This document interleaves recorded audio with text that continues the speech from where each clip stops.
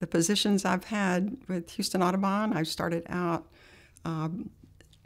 first doing some volunteer work, volunteer legal work on a proposed donation to Houston Audubon. And then I went on the board. I was serving I became president-elect in my second year on the board. This was around '99. And then I ended up moving over temporarily to be executive director, and that ended up being 3.5 years. And then after things stabilized, I moved back on the board as president-elect and served as president of the board the 6 years, which is elect, president, and then passed. It's a 6-year commitment. So it was a total of, I think, 10 or 12 years in those various positions.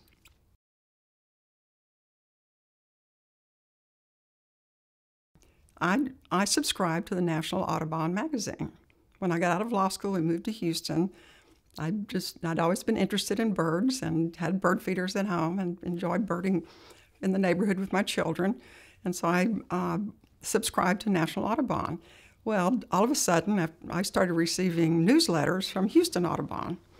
Not very sophisticated affair in those days, but talked about a place called Bolivar Flats.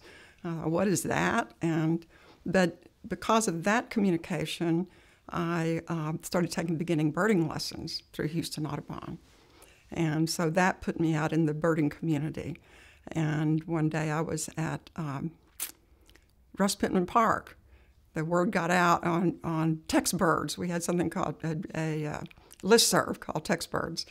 And text birds said something about a bird being sighted there, so I trotted right over there, and I love birders are so chatty and friendly. So Peggy Boston, who was very active with Houston Audubon, sidled up to me and started chatting and asking questions. And pretty soon I was giving her my phone number when she learned I was a lawyer. And it wasn't long after I had a phone call from Winnie Burkett asking if I might do some help them with a transaction. So that volunteer work, that particular project was a donation of the Carolyn Ray's Davis Sanctuary down on Chocolate Bayou, that Scott Davis wanted to make that donation. So that was my first project, and that was what got my attention from the board. Jeff Mundy was the new board president, and that led to my being asked to go on the board.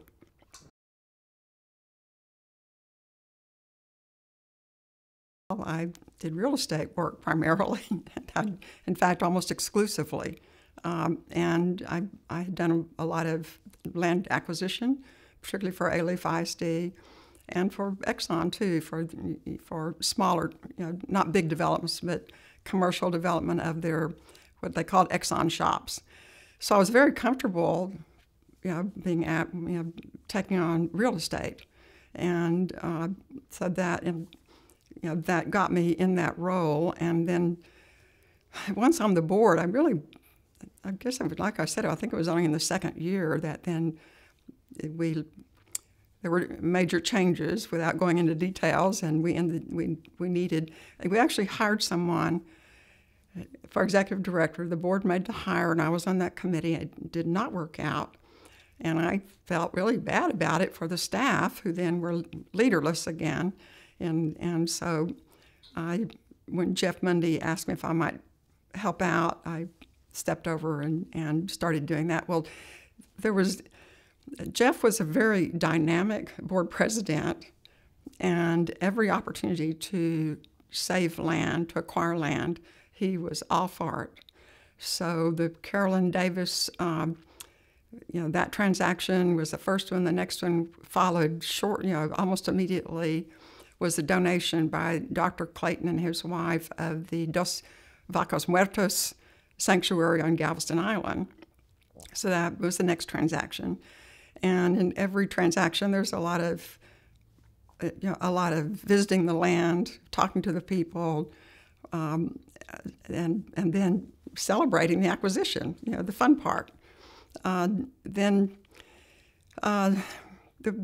were going through a lot of building and transitioning of not only the of the staff, but the board. And trying to think and then probably the next land project. I mean, it was just one after another, and sometimes several at a time.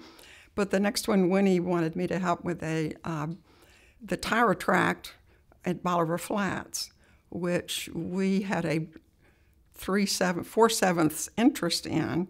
So then it turned out to be a fairly complicated, long drawn out thing. We did a partition where we ended up full owner of, I think it was 400 something acres, and the other owner of the 3/7 was out. So that was the next one, and then pretty soon the big one, which was acquiring, already underway was acquisition in bankruptcy court of 600 something acres of Bolivar Flats, which had started out. Bolivar Flats started out as just a lease with the GLO, and so we actually didn't own land except for tire tract. And there was another one called the Suderman tract, which was before me, and I didn't do much with it. But then the opportunity to acquire what was substantially most of what Bolivar Flats is now became available through the bankruptcy court, and that was underway when I came on. So I didn't do much legal work on that. It ended up being involved in the closing, but the fundraising was the big thing there. There was a lot of fundraising that was going on to be able to pay for that, and we did outreach to the everywhere, the whole country, and people really jumped in. So that was very satisfying, but then the bankruptcy court said, "Wow, how about this other 600 something acres across the road here, Horseshoe Marsh?" So we took that on, and that took us about 3 years, I think. That was tough. It was over 4,000 lots, because it had been some kind of crazy proposed development there that a lot of the lots were even underwater, under the lake. But Winnie and I did that side by side, plodding through lot by lot. And she and her husband actually were the ones that on the ground to determine which lots we knew there were squatters there. We knew there was part we did not want. So we really cherry picked it. And Winnie and her husband did that on the ground work, and I was doing the paperwork. Our title, the title opinion from the title company was this thick, and we were plotting. We went through all that, but anyway, that was the next thing, and that was all encompassing. That took pretty much anyway. We eventually closed on that, and at the same time, as I'm remembering it, the Bolivar Flats portion, we just all closed it at the same time. So those are the major things. And what we ran into were the issues that began to come up as far as I was concerned, because in addition to these acquisitions, we were dealing with land that we owned that were problematic. Eagerness to accept land by prior administrations meant that there were really difficult, hard to access, too far away, just problematic pieces that we needed to figure out better ways to utilize. And one that I loved doing was we had a tract north of Spring Creek. I think it was Montgomery County, and it was landlocked by a development. And so we ended up doing a trade with the developer and let the developer have that landlocked plot, and they gave us land all along Spring Creek that they couldn't build on anyway.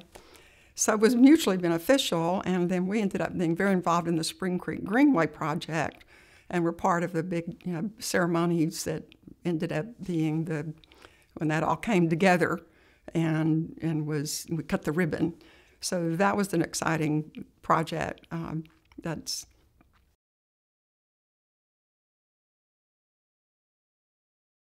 at the time that we were acquiring these different lands, we just felt like we were doing great conservation. We were excited to do it, and we had a strong leader in Jeff Mundy who was all for it. And I don't remember any particular debate on the projects.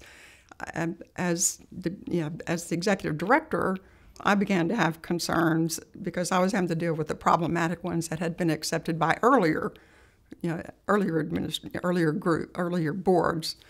And so the whole issue for me became, and that we had developed during my term, was, how do we quit acquiring land in such a reactive way and start being more proactive about it? And so we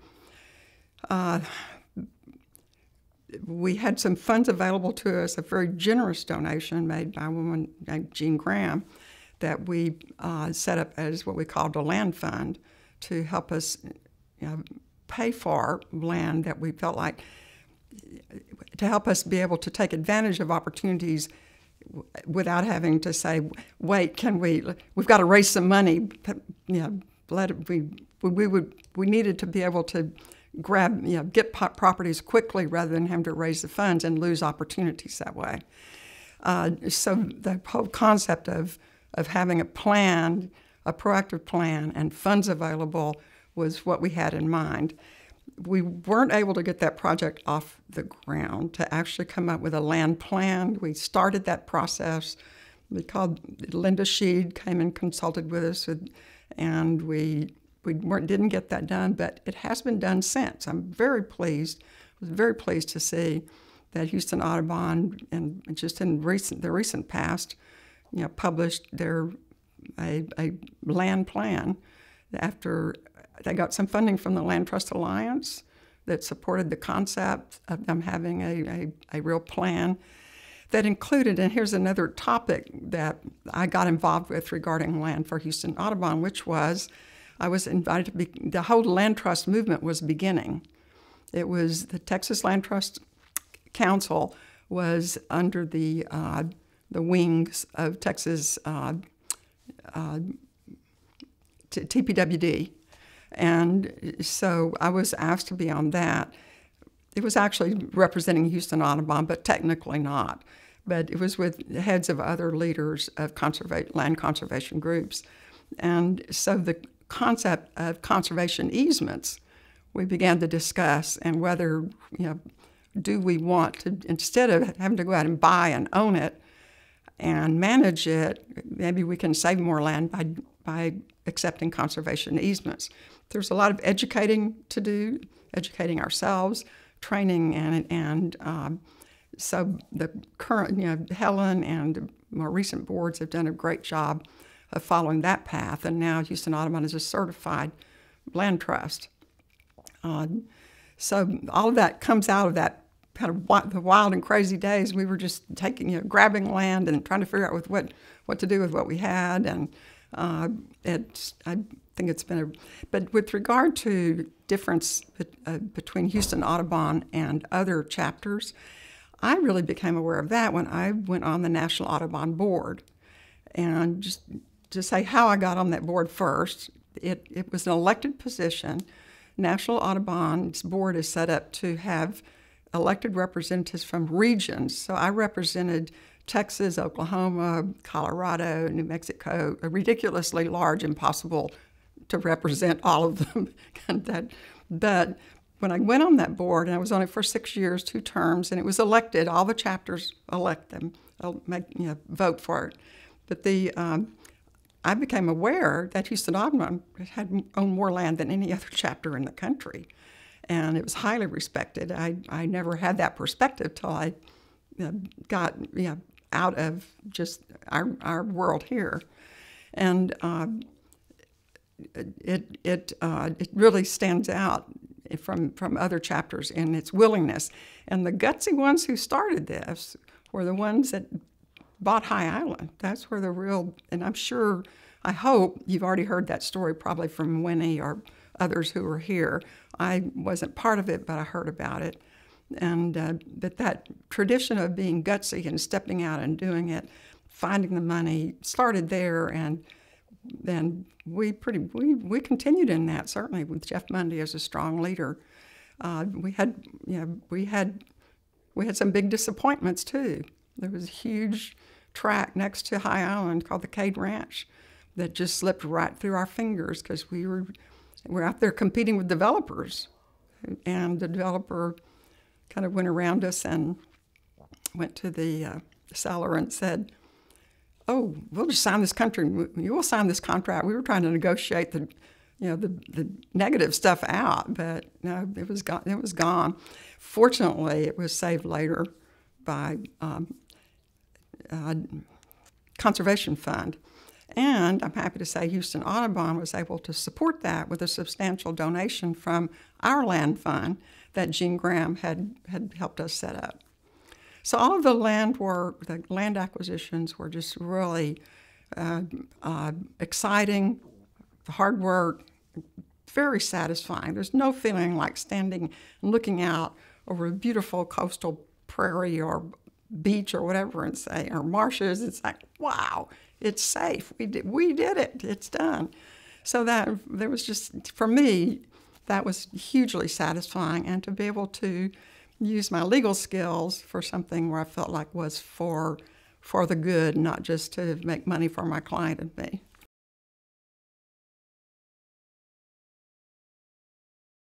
One day, Jeff Mundy came here to the sanctuary, and I was outside watering. Much as I had to do, I still was out there watering because we didn't have enough staff. And he said, no, this won't do. So he set up a lunch with Flo Hanna, who he knew her, and he'd heard that she would be interested in working for us. So we went and had lunch, and we hired her at lunch. And she came to work half-time as a conservation assistant, I think she was called.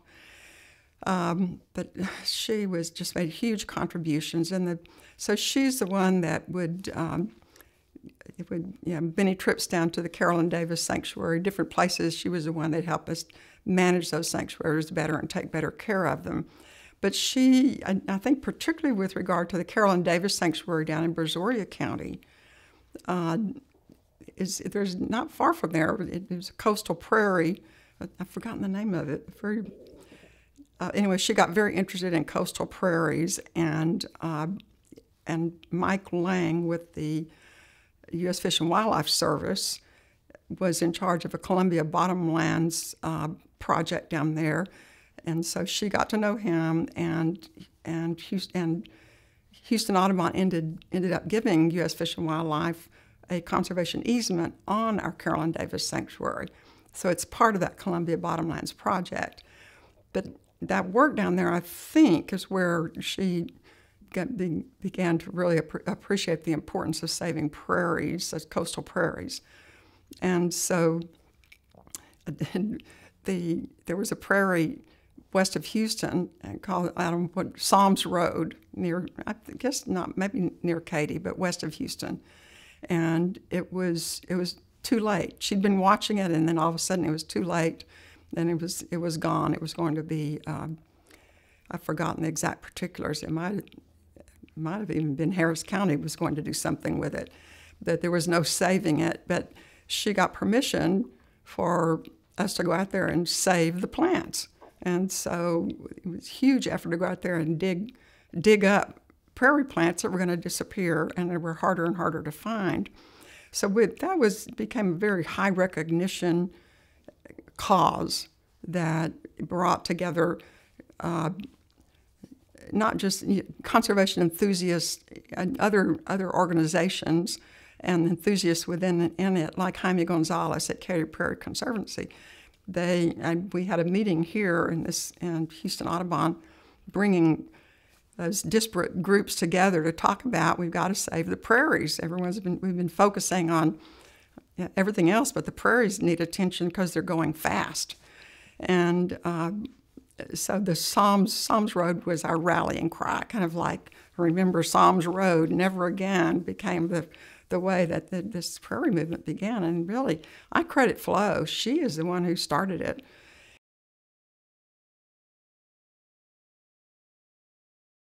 Actually, interestingly, there is even now, I became aware of it the other day because I went to a little function at a residence on South Braeswood, and across the street is a little pocket prairie, they call it. And someone said, "Did you know your picture's over there?" And I said, "No." And so we walked across, and there's a Psalms Road plants are there, and the story is there in a nice post and very well done. It's been there a long time now, and is actually a photo of me there and with her daughter. So they went. That's where those plants went. They found homes for them everywhere in pocket prairies, other organizations, and that ability to.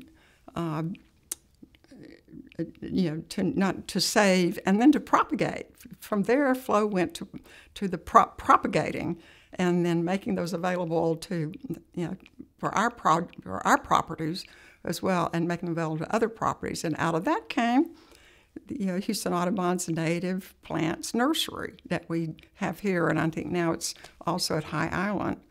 So Flo's reach has been enormous. Her imprints all over everything, but she was kind of publicity shy. It was very hard to get her to ever speak in front of a group, but she was the one that making it happen.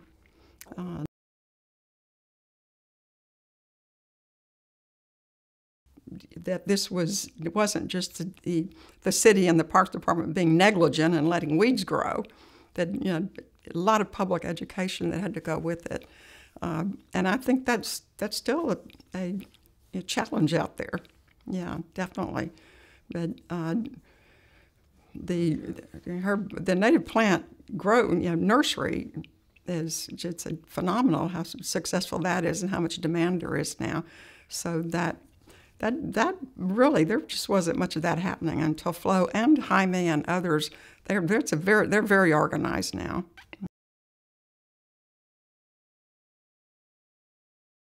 After I did my time on the National Audubon Board, and I was also on the Audubon Texas Board, I was kind of exhausted and just said, no more board work for me.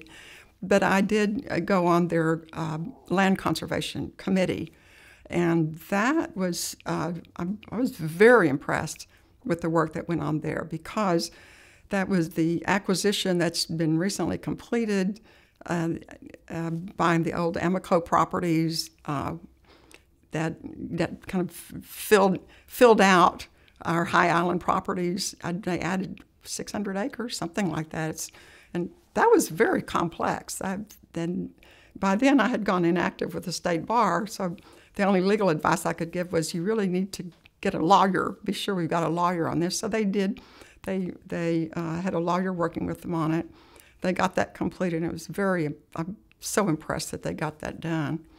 And then the improvements that committee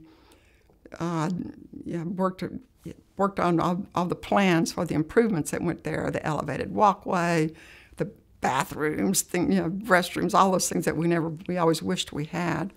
So I was very impressed with that, the Land Conservation Committee, and the work that Richard Gibbons was a fantastic leader of that, along with Sam Smith, the board president at the time.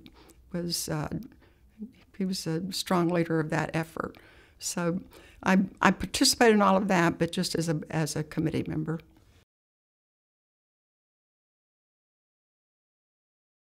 When I first started here, we had volunteer. Our bookkeeper was volunteer. Almost everything was volunteer, and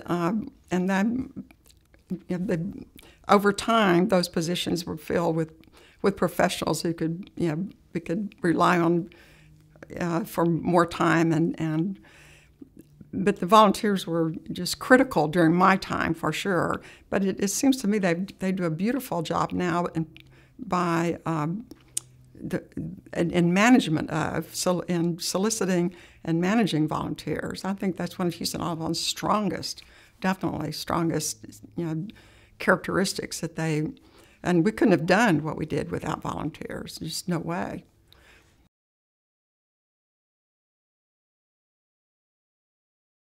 But I'm very impressed with what they're doing now with their Youth Advisory Council. Oh my goodness, that is just brilliant. I don't know who thought of that.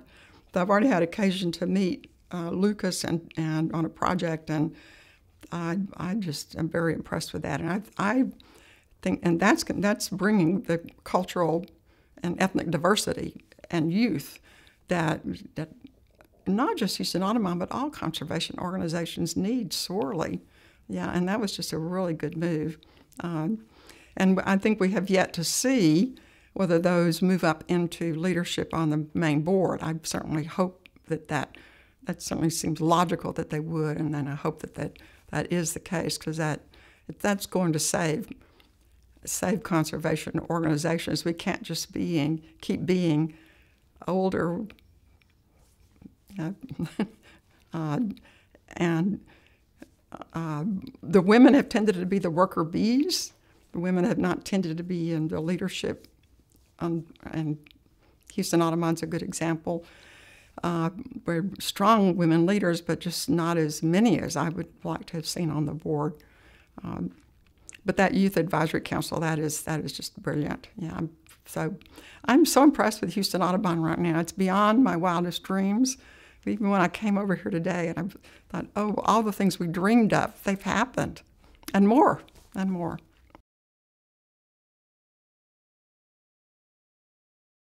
They were, my understanding was that they had been birthed by Houston Audubon early on.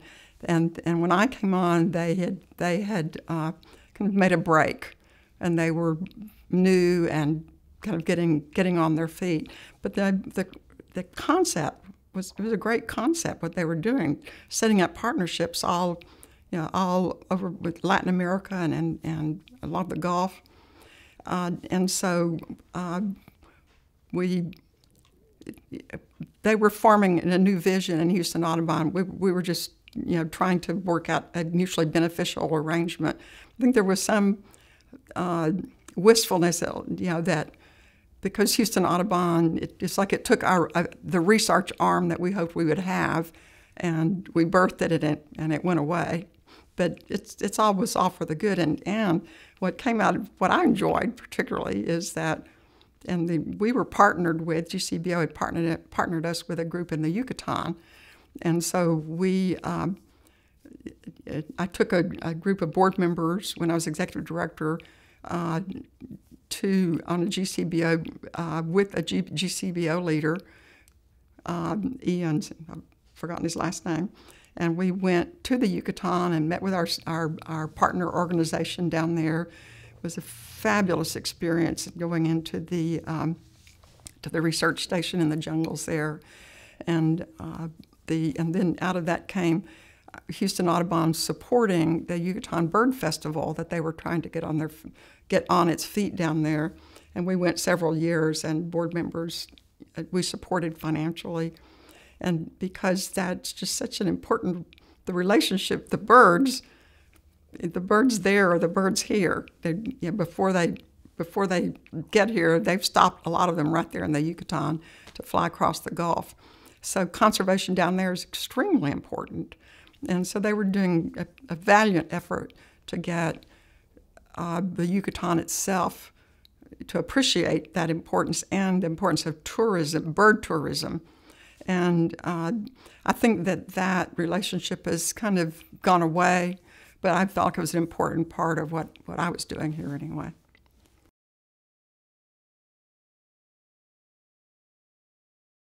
A concern that I have for Houston Audubon, for all conservation organizations, and especially because of my involvement with National Audubon, because National Audubon has recently gone through a very challenging time. They've been challenged a great deal, and a lot of heads have rolled, frankly, over the fact that the lack of ethnic and cultural diversity in the organization. Anyway, it's going to take effort, but I think we have to do it. And I'm happy to say Houston Audubon is doing that. They're getting started at that. They're being smart about it, and I think they're going to be successful at it. But it is a challenge for all of the conservation groups, definitely. We're mostly represented by relatively well-off white people, older. I mean, that's just how we can't continue to be effective unless we can enrich ourselves with more diversity.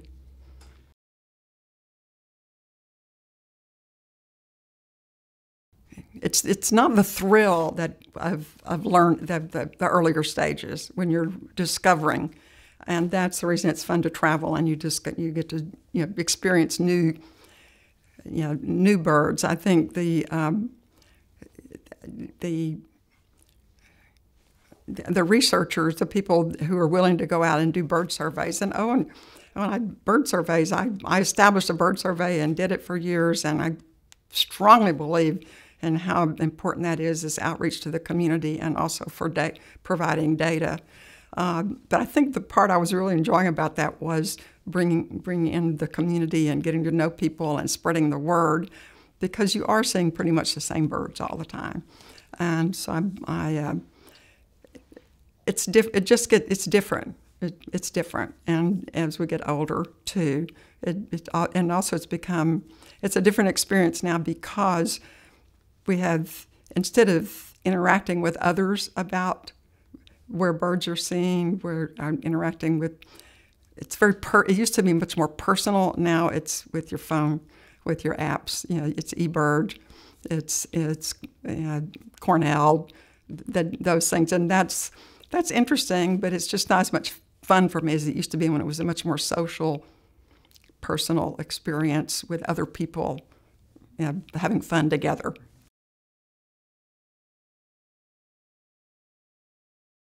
I have 3 grandchildren, and two of them in particular. One in particular, the Docent Guild ladies remembered her as the snake granddaughter because she came to the summer camps here and she loved the snakes. I have pictures of her with a snake around her neck. One thing that has just been such a joy for me is that none of them became birders. But I had a nephew who lives in Washington, D.C., who, when he was like 8 years old, he came home from school and was all excited about birds. And his dad, my brother, said, well, your Aunt Joy is president of Audubon or something that I wasn't. But so one night, he'd seen an owl in their yard. And so this little boy, my little nephew, called me about it. He was so excited. So he ended, the Texas Birding Classic has youth teams. So he came down several years in a row as just a little tyke and was on, and Cindy Metters and I took these kids out. She had, I think, children, and we had other children in it. Sarah Betancourt's boy was part of them. Took those kids out and did the birding competition. It was so much fun.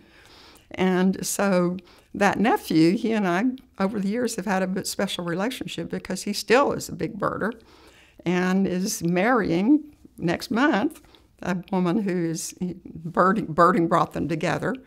So, yeah, I've had the pleasure of seeing that in my grandchildren and this nephew, too. That's really fun to see the next generations get really excited about it, yeah.